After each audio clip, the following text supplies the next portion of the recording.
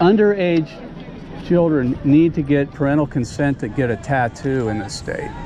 You know that? But they can have an abortion? You think they should have an abortion? Your children aren't your property.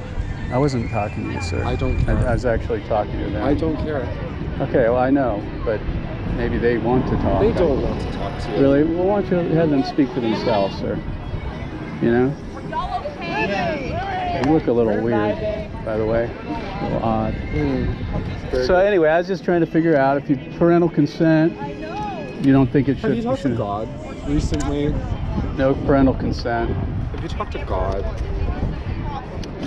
What about late going? term? Up until How's birth? that going? Stop it. Get some help. I've never heard of anybody outside of having their life in danger getting an abortion that late.